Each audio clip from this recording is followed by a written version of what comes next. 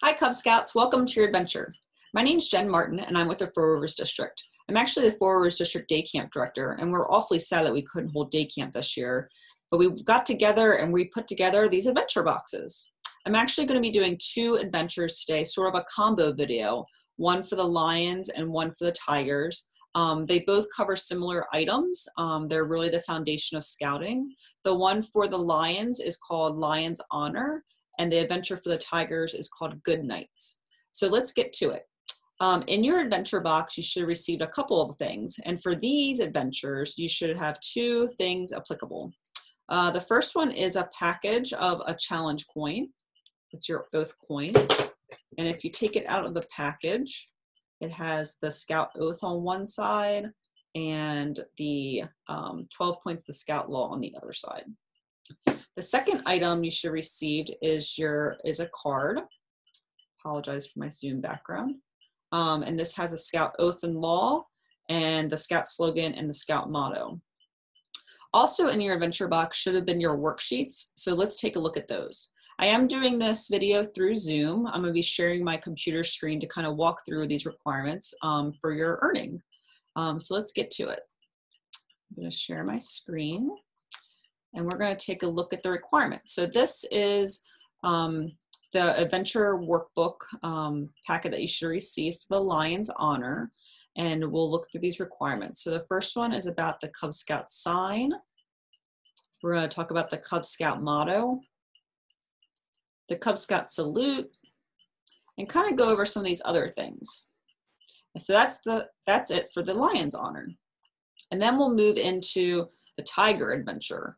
And this is called Good Nights. So in here, we're going to go over the Scout Law, which one, we're going to talk about one and talk about why is that important. What would a knight have in that Scout Law point?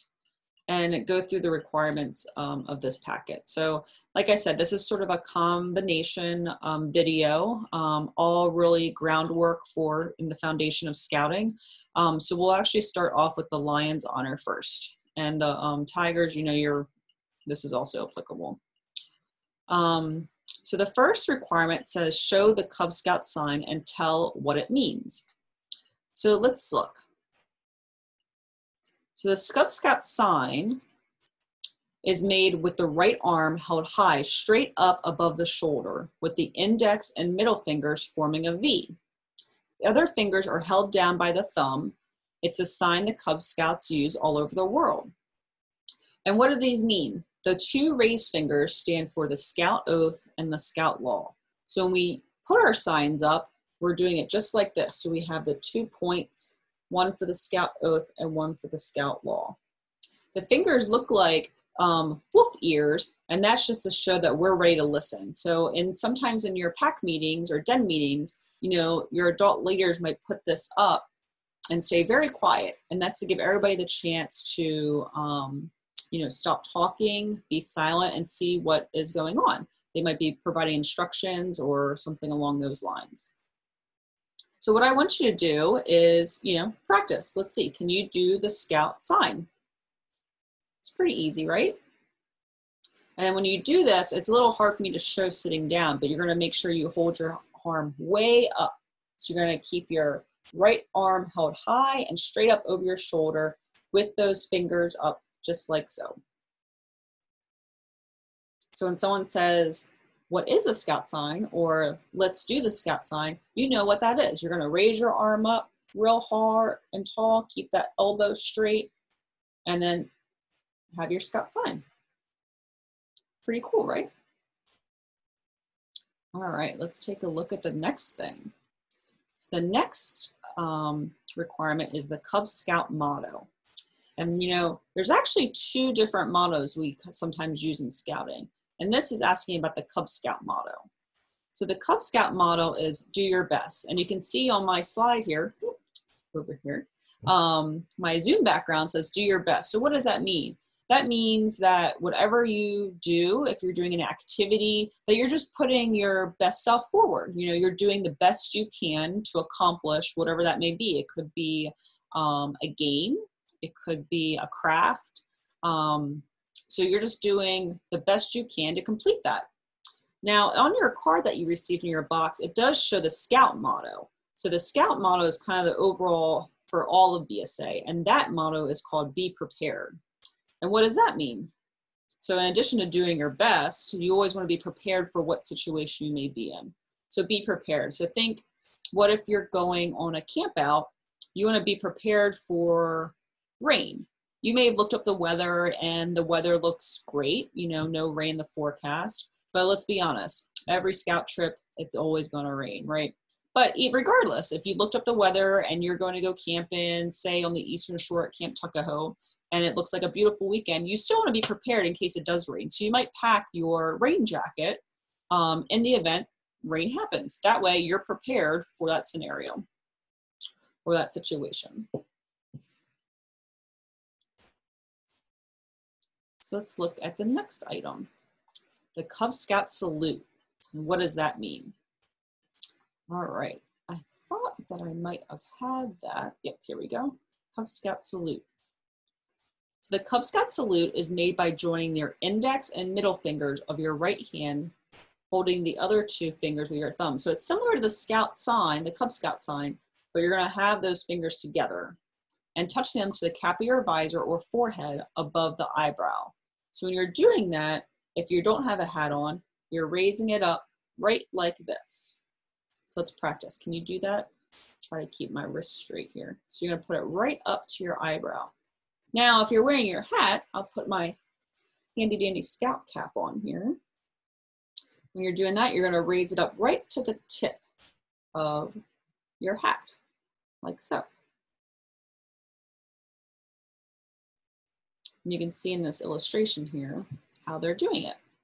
The hand is held the same as the Cub Scout sign, like I said. So it's similar to the Cub Scout sign with the two fingers, but for the salute, you're putting them together. And you're either doing it against your cap, if you're hat wearing one, or if you're not, then just right by your eyebrow. Now, how do we use a salute? So we use a salute when we're in uniform, like I am. So I actually have a venturing uniform, so I'm in my Class A uniform. So that's when we use it to salute the flag. So if we're in a ceremony, maybe your pack meeting, and the flags are coming in and they say Cub Scout salute, you know what to do now. You're gonna take your right arm, put it up there, and if you have a hat on, that's okay. If not, you can take your hat off, and we'll put it right up to our elbow. So as the flag comes in, you know, wherever you have your pack meetings, and they say Cub Scout salute, this is what you do. So put it right up there. Now, if you're not in uniform, say you didn't wear your Class A, you don't have your, you know, blue or khaki uniform on, and you just have maybe a pack shirt on. The only time you salute like that is when you're in your actual uniform. Now, if you're just in a normal shirt, you'll do the traditional, you know, your hand over your heart. All right, we're rolling along here. So some of these other requirements are a little more difficult to do since we can't see each other in person and we're doing this over, you know, videos. So the next requirement says show teamwork and good sportsmanship by playing a game with your den.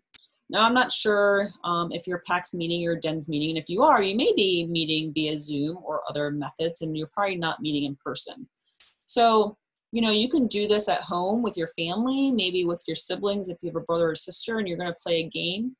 So show good teamwork and good sportsmanship. So teamwork would be, you know, working together to solve a problem. Maybe there is a riddle or something like that, and you're bouncing off ideas off your siblings or your other den mates if you're able to meet.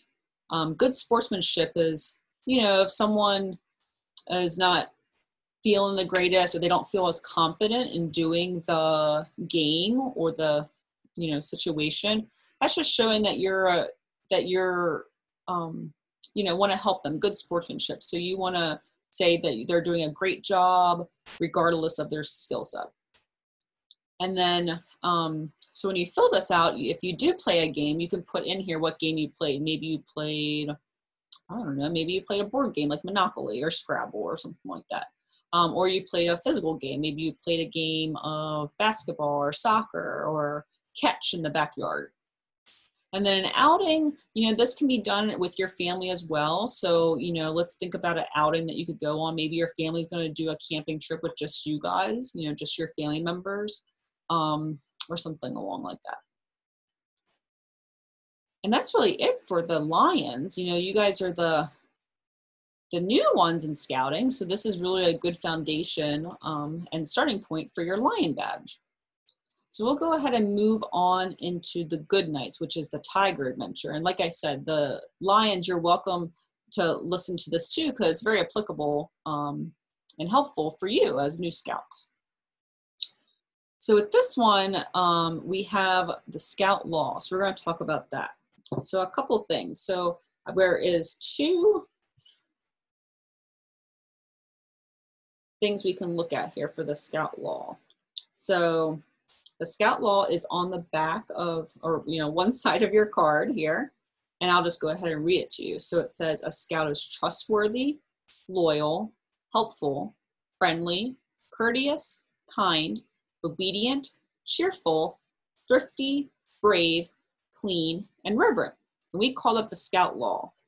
And on your challenge coin, you also have, it shows you all the 12 points of the Scout Law. So it repeats them just the same. Trustworthy, loyal, helpful, friendly, all around.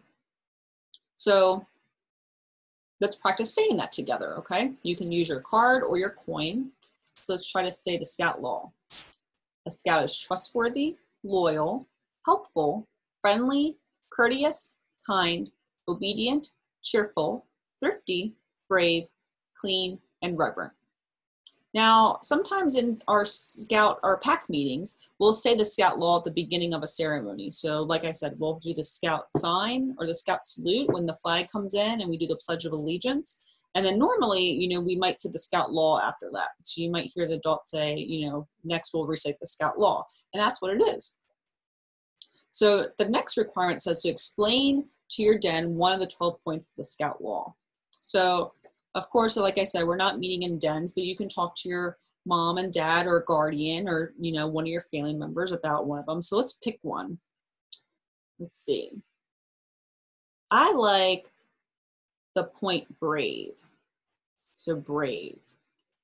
So let's think about that. What do you think of the point, the Scout point brave? I think it's someone who is maybe strong, not afraid. I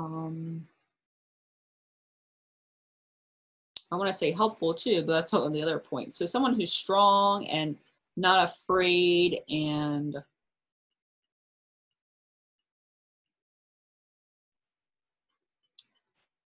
so then for this requirement, you know, it's good knights. So we're thinking of knights like Knights of the Round Table or medieval knights, or if you've ever been to the Renaissance Festival, you probably have seen knights such as jousting. So why would you think a knight would have the same behavior as that point? So we're talking about the point brave. Why would you think, why would a knight have that same behavior? Well, let's think. They have to be strong and not afraid. So I think that's applicable. You know, I think that applies to a knight, right? So they're strong, they're riding their horse, they are protecting people, and they have to stand up to someone who maybe is being bad, for example. So I can see a knight being very brave. You know, they wear that armor,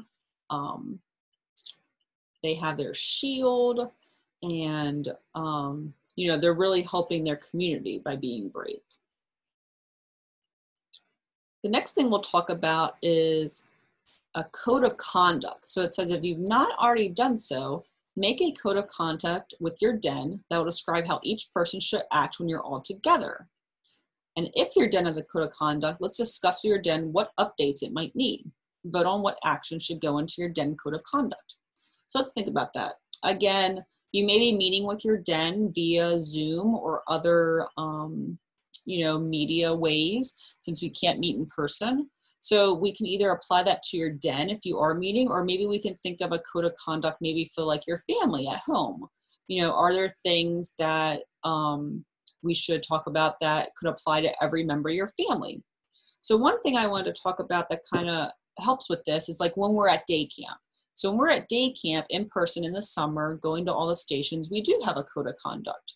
So I'm going to pull up here the volunteer manual that is for our adult leaders and just kind of talk about the Cub Code of Conduct that we have at camp.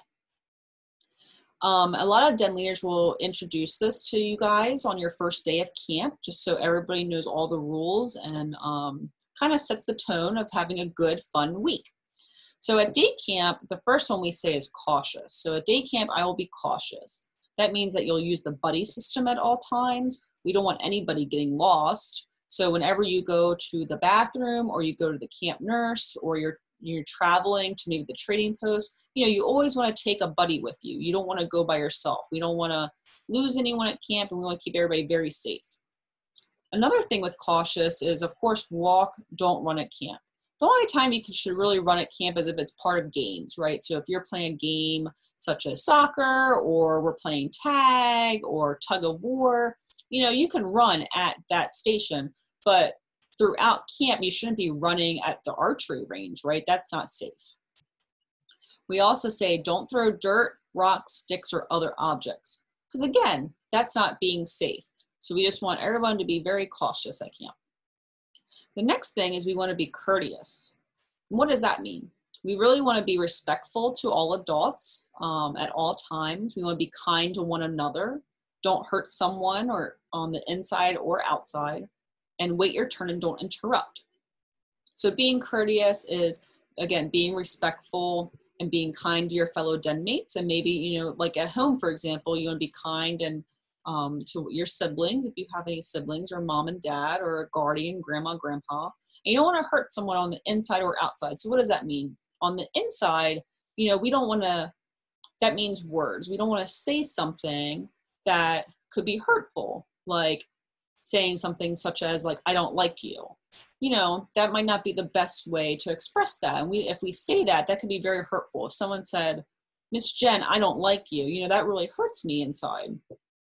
So we want to be courteous and think about our word choices and a better way to explain ourselves. Now, as far as outside, that's sort of obvious, but we don't want to hit, kick, bite, do anything crazy like that. So don't hurt someone on the outside means, we don't want to hit somebody or cause harm to them. And then wait your turn and don't interrupt. So again, being courteous, if you guys are in line or taking turns on something, we want to wait for our turn and not cut the line, not be disrespectful and run to the front, even though you were in the back or the middle. So you just want to be courteous and wait your turn in line. And the last code of conduct at camp is clean. So we always say leave no trace. So what does that mean? Leave no trace is where, you come to an area and it's clean, but we're going to leave it cleaner or better than we found it. So when you guys eat lunch at camp, cleaning up all your trash that you might have left over from lunch at your campsite. Maybe if you're going camping with your family and you may even see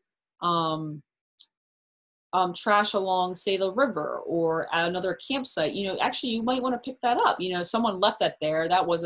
They shouldn't have done that. So if you clean that up, that's just leaving no trace.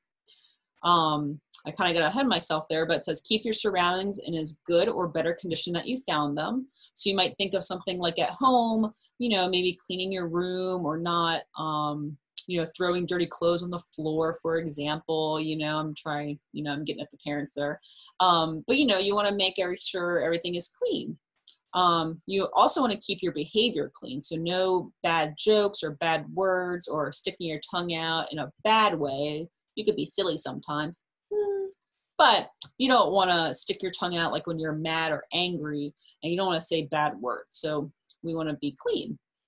So at day camp, that's a code of conduct that we follow.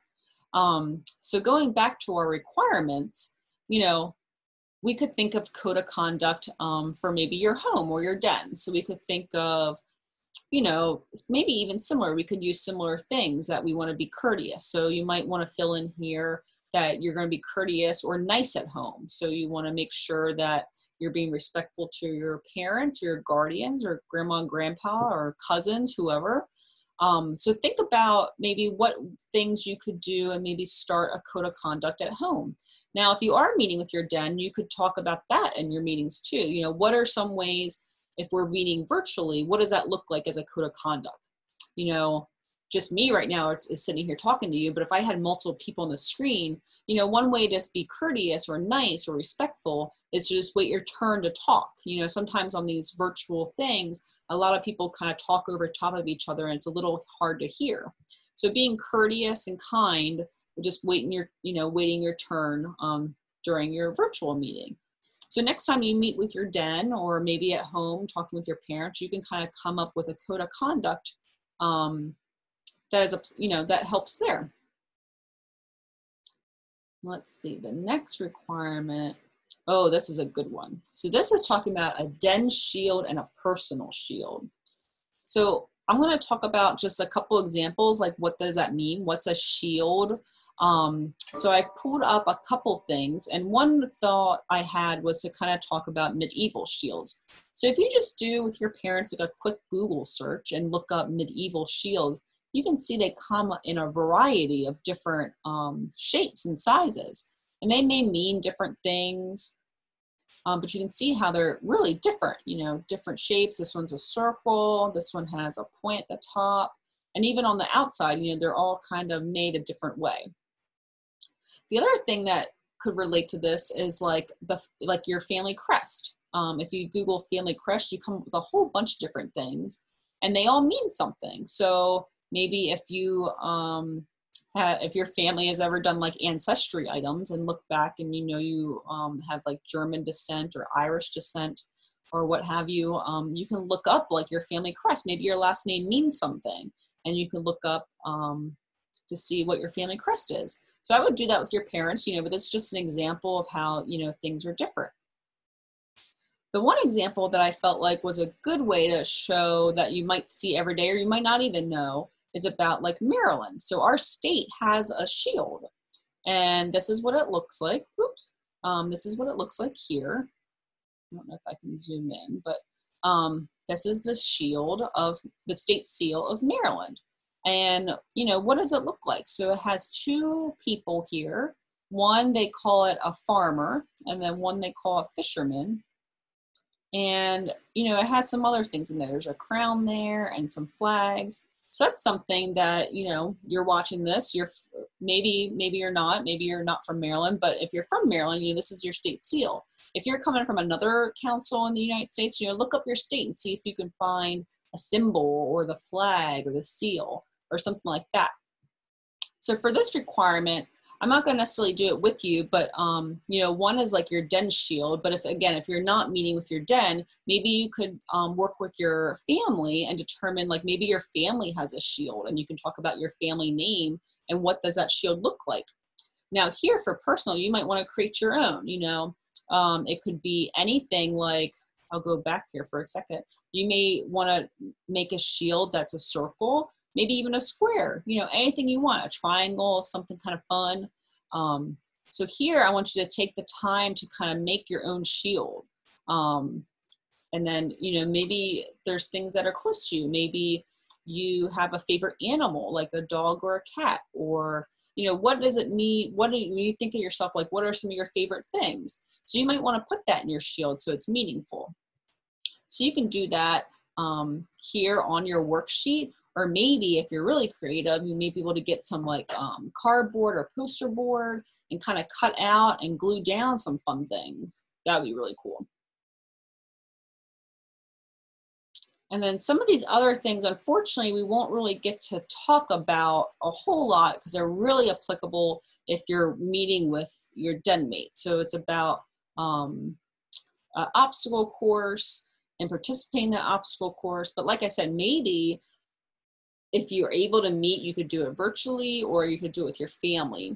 The other fun thing you could do is with some recycled items, maybe you could get some boxes.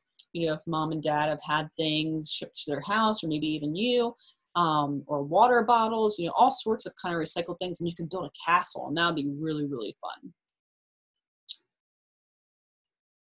So I think we've done all our requirements. So just to kind of wrap up and go back, so with the lions, you had to do, yep, all these. So we talked about the scout sign. So let's recap and go back through that. So the scout sign looks like this. Oops. I'll stop sharing. So the scout sign, it looks like this. It's the 2 ears, looks like a wolf, but you hold it way up. I'm sitting down, so I can't really show you, but you're gonna put your hand up and that's the scout sign. But again, it looks just like this, like a little wolf ears. So then, just gonna refresh myself here. So that was the scout sign and the Cub Scout motto. So the Cub Scout motto is do your best. Just like here on my screen, my Zoom background here, which way am I going? This way. Do your best.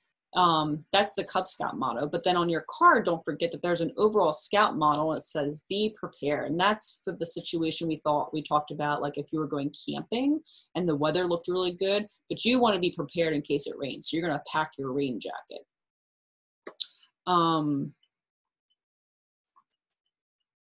That was that. And then the salute. So the salute is just like the Cub Scout sign, except you're going to put your fingers together and you're going to push it, go right up to your eyebrow, just like that. So that's the Cub Scout sign. And like I said, if you're wearing a hat, you would do it to the brim of your hat. And then in the good nights with the tigers, we talked about the 12 points of the Scout law. Again, that's on your card too. So we can talk about that again. Remember, a Scout is trustworthy, loyal, helpful, friendly, courteous, kind, obedient, cheerful, thrifty, brave, clean, and reverent. Now, one thing that we did not talk about, and it's not on either worksheet, but it's something that's really important too, is our Scout oath. We might go over this maybe in one of the other adventures. I'm not sure if the wolves have it, but the Scout oath is also on your card and it's on your coin, which is really, really helpful. So the Scout oath, let's talk about that.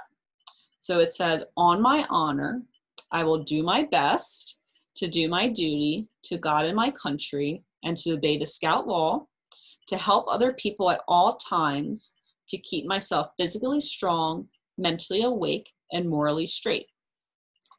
I'm going to quickly see if maybe I could find that for you. We could talk about that.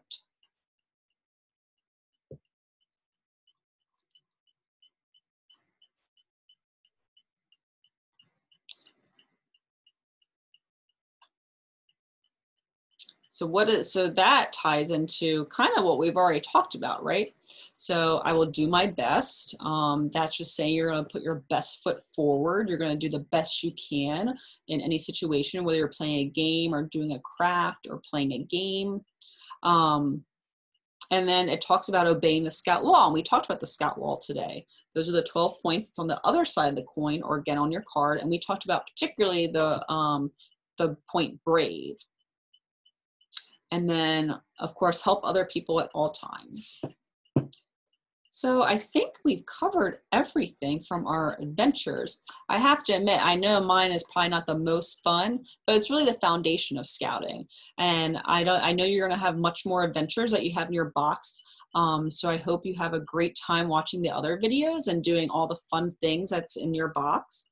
And, you know, we were really sad that we had to cancel day camp. I know I said that in the beginning. And we're really looking forward to planning a fantastic 2021 day camp. All of us are, you know, already trying to plan out a fun time. We're going to go back to doing Down the Farm theme again. So it'll be super fun. So we just hope that you have a great rest of your summer and we really can't wait to see you again. Have a great time. Have a great time on your next adventure and we'll talk to you again. Bye guys.